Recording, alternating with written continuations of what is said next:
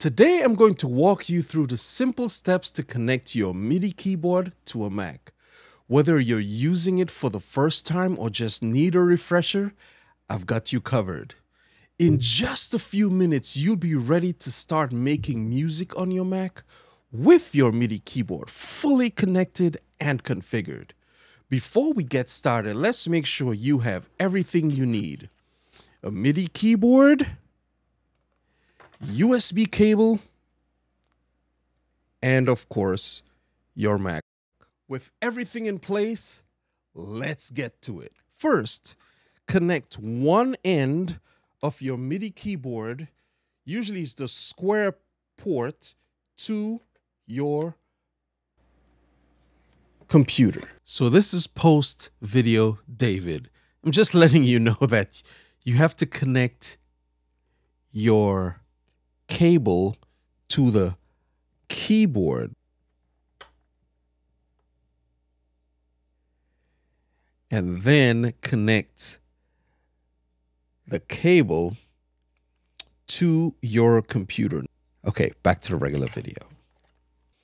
If you have a USB-C connection, you may need to get a converter, a USB-C to USB-A converter. Usually it will just say USB-C to USB converter. Once connected, your Mac should automatically recognize the MIDI keyboard.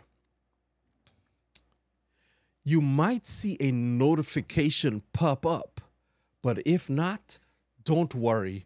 We'll check the connection in the next step.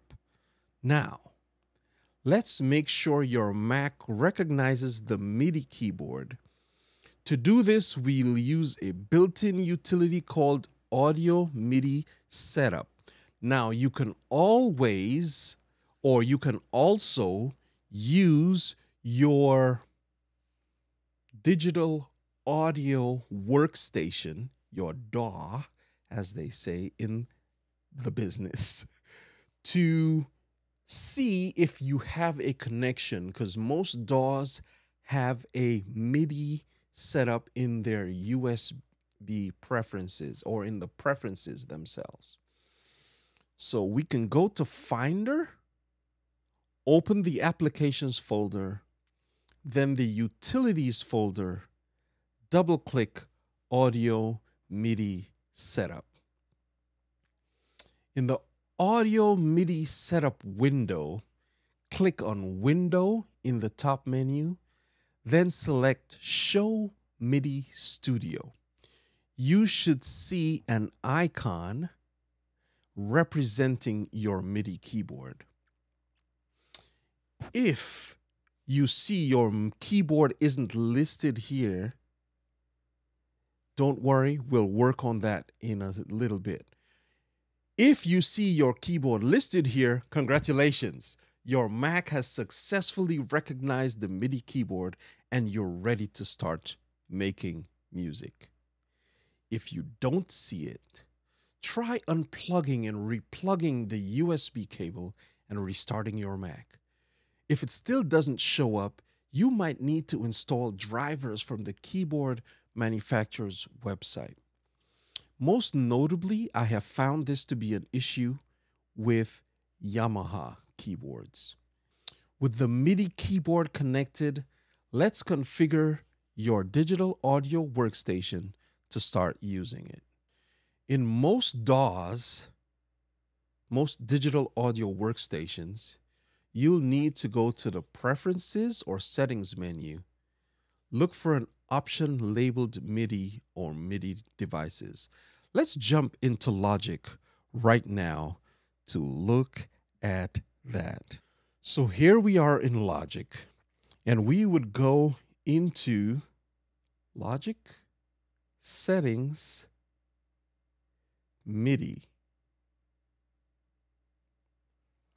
And when I look in this list, I do not see my keyboard. I might want to turn that on. Let's turn it on right now. So as I turn on the keyboard, As you can see right here, the keyboard is now on. And as I go back into Logic, now I see Casio USB MIDI there. That tells me that my keyboard is connected to my digital audio workstation. You want to make sure your MIDI keyboard is selected as an input device, as we just showed. This tells the software to listen to signals from your keyboard. Once that's done, you can try playing a note or two to see if you hear sound or see signal in your DAW. You're all set.